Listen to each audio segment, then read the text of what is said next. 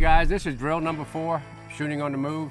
One thing I do, I bring the rifle closer to my face. I'm trying to get it centered, my body with the center of mass of the platform I have in front of me. This is one drill that you can dry fire and learn a lot.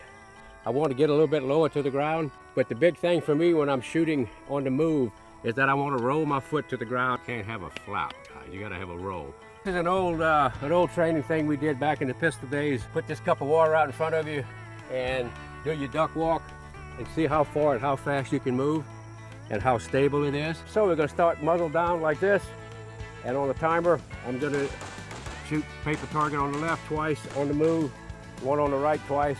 So it's all about movement, keeping your feet in play and the gun as level as you can to the targets and satisfy the target requirement as fast as you can.